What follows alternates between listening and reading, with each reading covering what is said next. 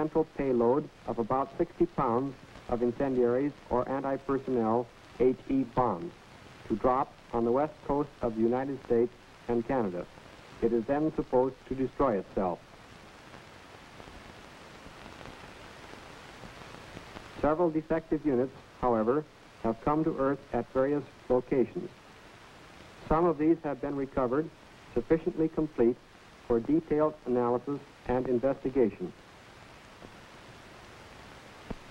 Back plots from available data indicate that the balloons are released in Japan, probably from the Nagoya district, at about 30,000 feet under prevailing wind conditions reaching velocities of about 100 miles per hour.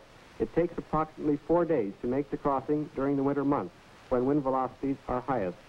During the rest of the year, velocities drop so greatly that a successful balloon crossing would be rare. These units have been found in areas ranging from Alaska all the way south to the Mexican border.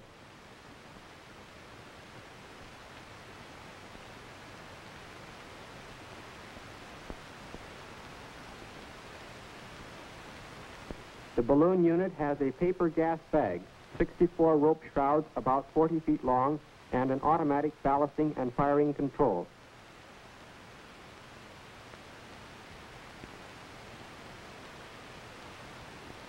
The ballast consists of sand in paper bags. The payload is usually made up of incendiaries and possibly one or more anti-personnel HE bombs.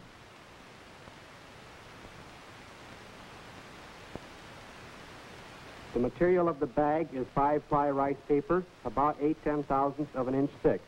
Paper strength is 69 pounds per linear inch when dry and about 37 pounds per linear inch when wet. It has 1/10 the permeability of American rubberized balloon fabric. When the bag is inflated, the paper has a load of only 7 pounds per linear inch, or 1/5 the strength of the paper. The total weight of the bag is about 150 pounds.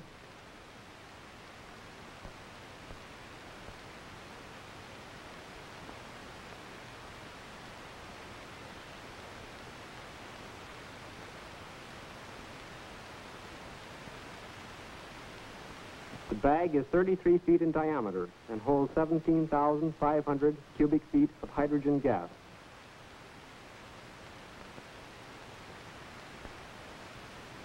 The escape valve is of the single disc type, 17 inches in diameter.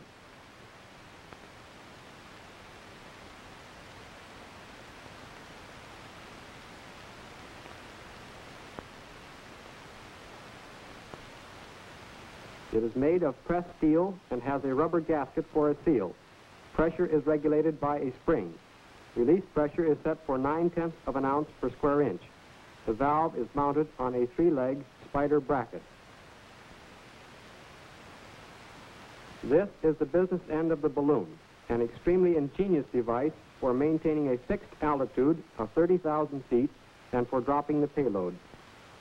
It consists of an electrical source, a demolition block,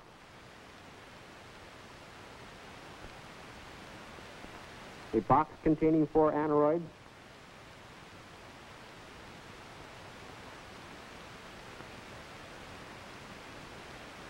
fuse jacks,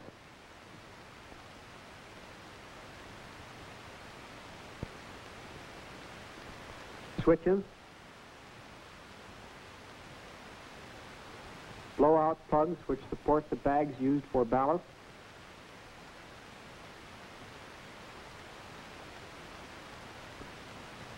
incendiaries,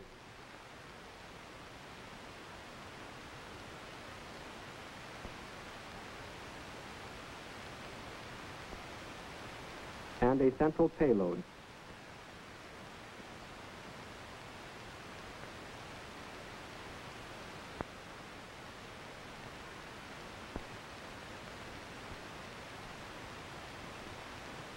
The ballast drops away in this manner.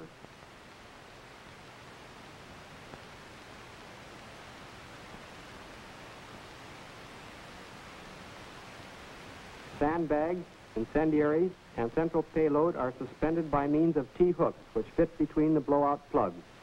Though they are intended to fire in pairs, blowing either one releases the T-hook.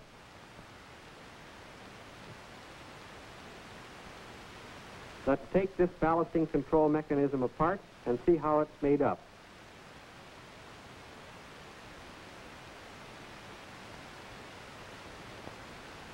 First, the fuse to the demolition block is pulled out.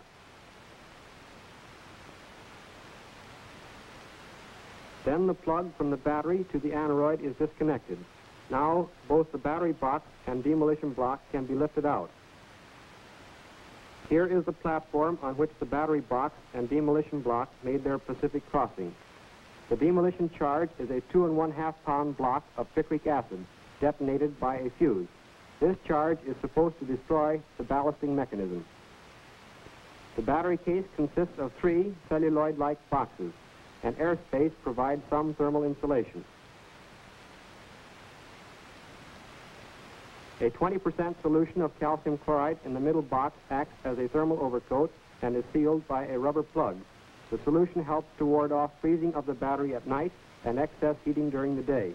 The battery within a third box puts out 2 volts and about 10 amps on short circuit. It is a lead-acid wet cell type with 5 plates. Spacers maintain a uniform airspace between the outer boxes.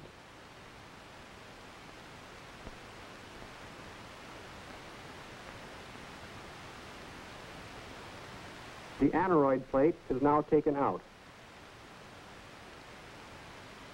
These are the aneroid barometers. The master aneroid is in the center of the board. The 4 aneroids are connected to the battery by wire leads. This aneroid is set for about 27,000 feet. The setting can be adjusted by turning this screw.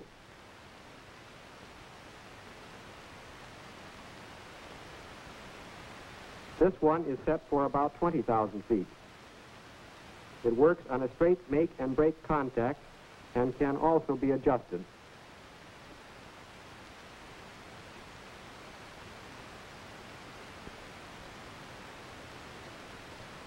This one is set for between 13,000 and 20,000 feet and controls only the payload.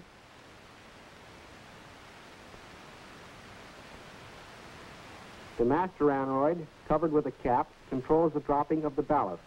Unlike the other 3, it does not close the circuit at a fixed altitude, but only when a preset pressure decrease occurs.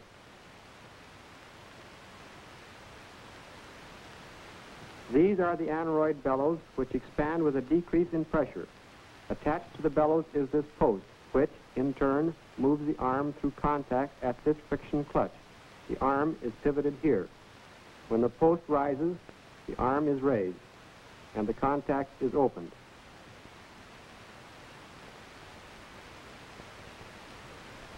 When the bellows pull the post downward, the arm closes this contact.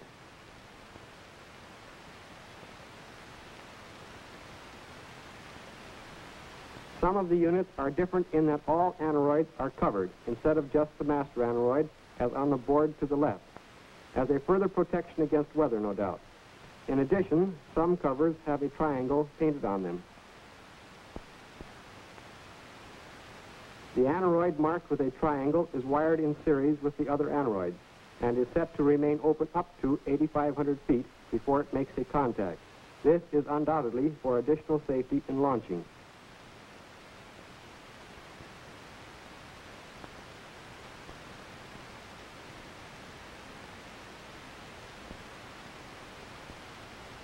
The difference is easily detected because the contact rod is above the contact loop.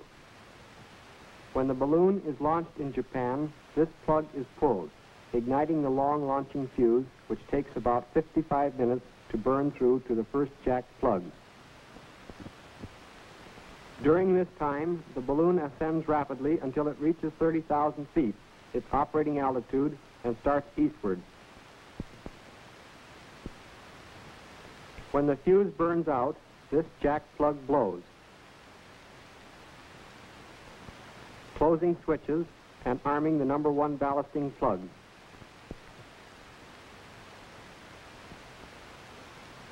The master aneroid is now in control. As the balloon loses some of its lift, say on the second night out, and descends, The master aneroid establishes electrical contact when the balloon has dropped about 2,700 feet. This contact causes the ballasting plugs to blow, dropping the sandbag suspended between the two plugs in number 1 position. Again, the balloon goes back up to operating altitude.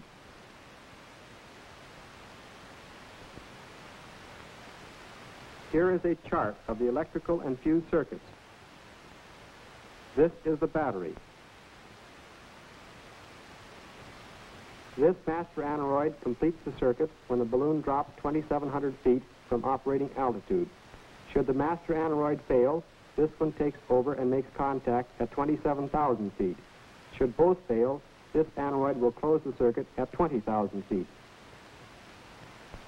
These switches close when the fuse ends blow out of the upper aluminum ring and arm the electrical circuit. The number 1 plugs are ready to fire.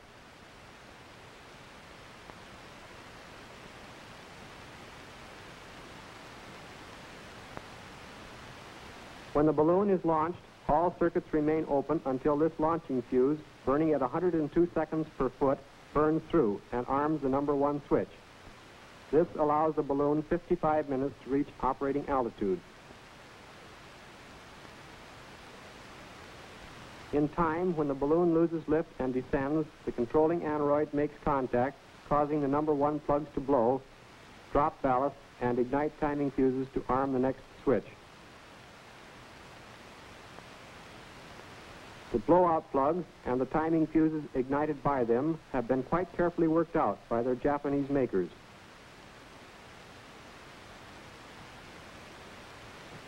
The blowout plug, shown here in cutaway section, consists of a chamber for the powder which blows the plug from the ring.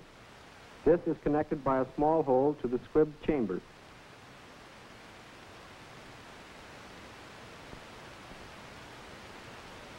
The powder charge is covered by tin foil and shellac to form a moisture seal.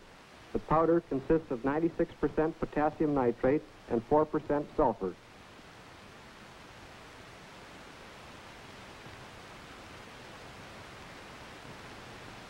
The squibs function on the same principle as American squibs, but are much more complicated in construction. The flame from the squib passes through the small connecting hole. Thus the powder burns relatively slowly from the center to the outside. The plugs are eased out, and the rocking of the ballast unit is minimized. The powder flame from the plug ignites the timing fuse leading to the next jack switch. The brass fuse connections are vented for escape of gases. These vents are also moisture sealed. These fuses burn at the rate of 70 seconds per foot and require 2 1/4 minutes to burn through. This allows the balloon time to rise above operating altitude. The fuse finally ignites the powder charge in this chamber of the jack switch connection.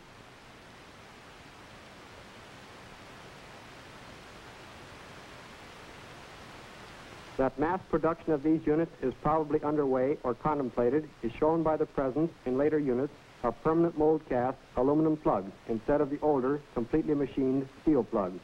The design of the plug has not been changed. When the plugs blow, the squib leads are severed. This prevents one set of plugs from short-circuiting the next plug. The flash ignites the fuses behind these holes.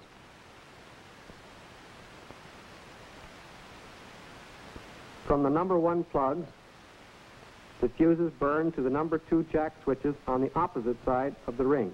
These blow, permitting the jack switches to close and arming the number 2 ballast plug. When the balloon has again dropped a preset distance, the master aneroid makes contact and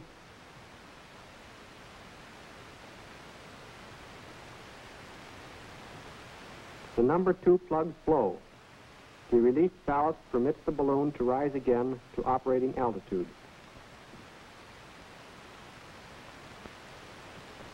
Meanwhile, the blowing of the plugs has ignited the fuses to the number 3 jack switches on the opposite side of the ring. When these jacks blow, the number 3 ballast plugs will be armed. Fuse leads are ignited by the number 1 plugs. the 2 1/4 minutes of burning give the balloon time to rise to operating altitude. The number 2 switch closes and arms the number 2 plugs.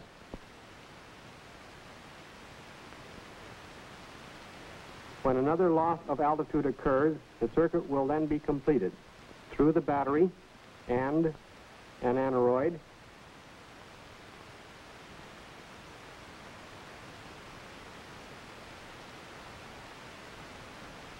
blowing the number 2 plugs, and again igniting timing fuses. This process continues through numbers 3, 4, 5, 6, 7, and 8. However, when the number 9 jack switch is closed, this arms not only number 9 plugs, but also one of the plugs supporting the payload.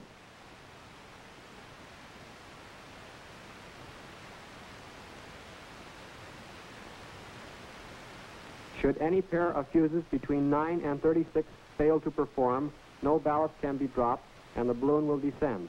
This aneroid will then close a contact at 13,000 feet, blowing a plug to drop the payload and igniting the fuse to the demolition block to blow up the whole ballasting unit.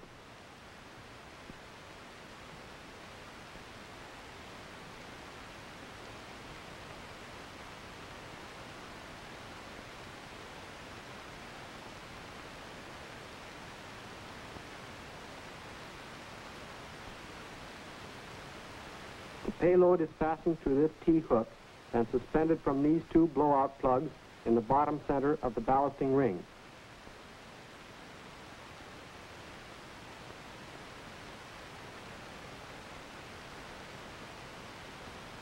When either plug blows, the T-hook is released and the payload falls away.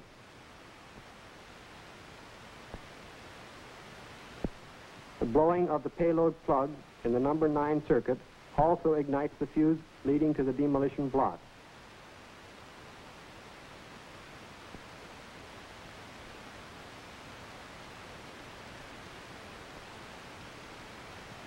On some balloon units recovered, the demolition block has been found not beside the battery on top of the aneroid box, but within the ballasting ring, the logical place for it to do the most destruction to the unit. This region is also a good location in which to look for booby traps. In the event one of these units is found, do these 2 things to render it harmless, provided no fuses are smoking. First, rip or pull the fuse from the demolition block. Second, unplug the battery lead. If the fuses are smoking, stay away. The circuits from 9 to 36 operate the same as 1 and 2, except for 36, which, like number 9, has a double duty to perform.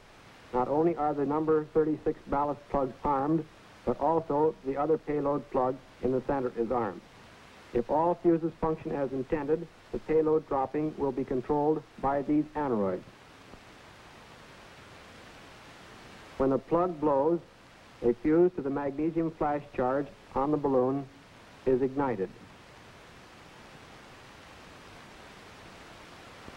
In an attempt to ensure destruction, a flash hole connects the payload blowout plug recesses.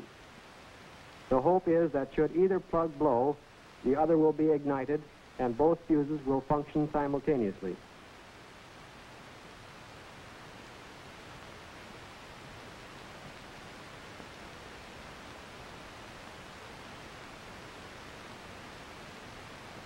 This is the 4th day out, and as the last sandbag is dropped, only the payload remains. Presumably, the lighter-than-air invader is now over our coast. The first incendiary is dropped.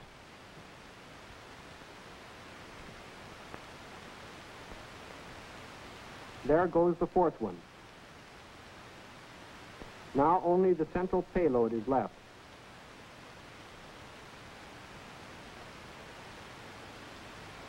Note that it is suspended from the usual T by means of an S hook. The payload is dropped, and the fuse is burning to the demolition block, which will destroy the ballast control unit. At the same time, the fuse leading to magnesium flare is burning.